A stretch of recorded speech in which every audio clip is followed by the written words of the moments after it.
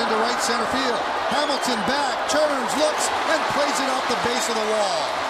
Jeter is at second with an RBI double. Scoring easily is Ichiro, and the Yankees lead 7-2. Boy, did Hamilton make that close with that throw to second base. Well, it's all about the positioning. He played Ichiro the other way. Also plays Derek Jeter the other way over into right center field. Ball just spinning over the middle of the plate. Coney, you've got to remember nights that you just can't control that baseball, and it's just against the Yankee team, you can't have it. With this double, Derek extends his hitting streak to 9 straight. That's how close it was. But clearly in there on Yesmo. And that's going to do it for Ryan Dempster. As Ron